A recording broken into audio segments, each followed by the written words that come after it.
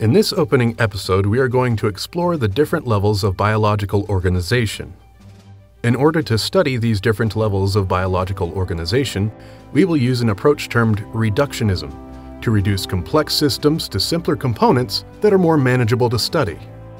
This journey begins in outer space. The planet Earth is considered a biosphere of life.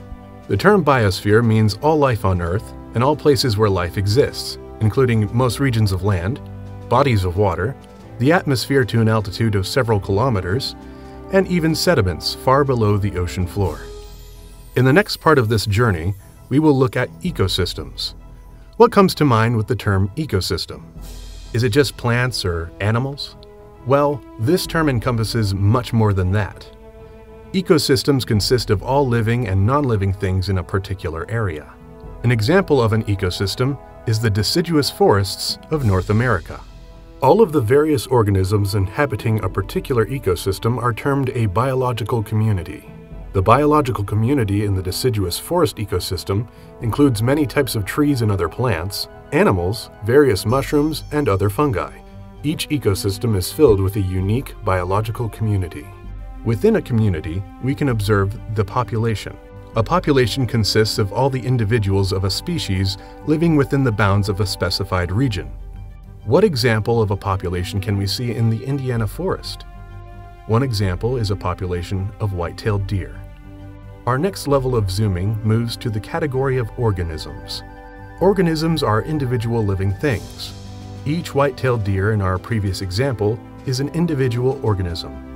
The structure of life continues to unfold as we reach the next level of organization, which are organs and organ systems. Organs and organ systems are defined as body parts that carry out a particular function. Specific examples of organs and organ systems include the stomach, brain, and heart of a deer.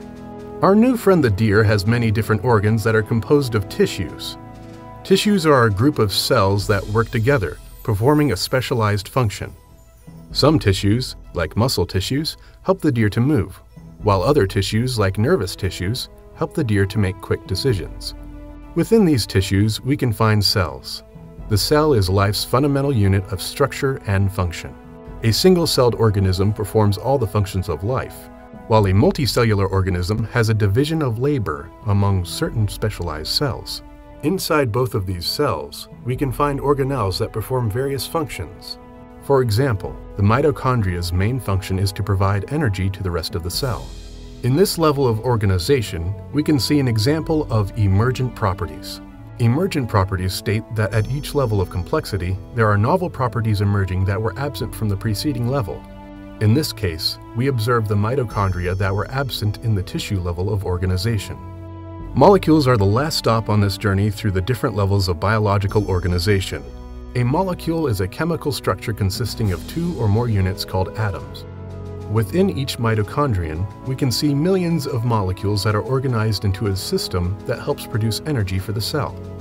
So, as you can see, the world you live in is much more complicated than the untrained eye would suggest. Biologists use systems biology, or the exploration of a biological system by analyzing the interaction among its parts, to understand these complicated levels of organization.